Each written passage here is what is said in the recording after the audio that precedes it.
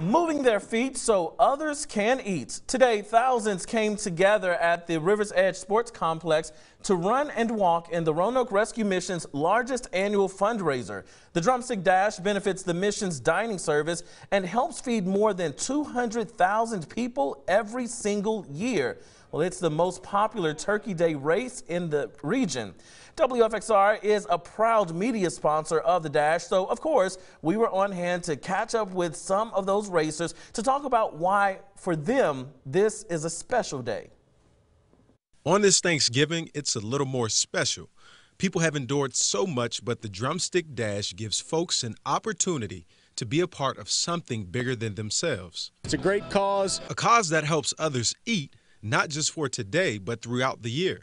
For Scott Bennett, who ran with Childress and Company, this event is a little more significant. We're missing Andy Dalton, one of our teammates, who was always a staple in our race day. Dalton tragically died back in September while running on the Green Ray course in a 10K race. Bennett says he is missed. Somebody that always brought a great light to our run days. So when we run for something like the rescue mission and our teammate Andy is around, it just made it a brighter day.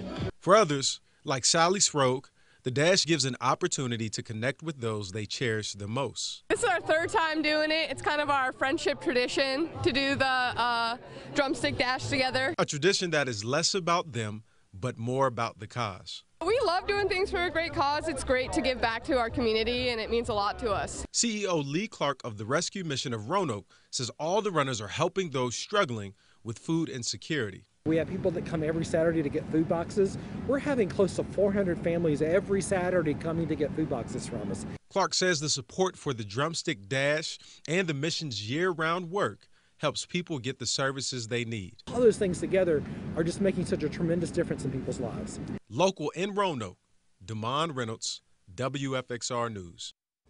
Now, as we've mentioned, the Dash is a huge fundraiser for the Roanoke Rescue Mission, but feeding hundreds of people each day isn't cheap. If you'd like to help out the mission, all you have to do is go to our website, WFXRTV.com.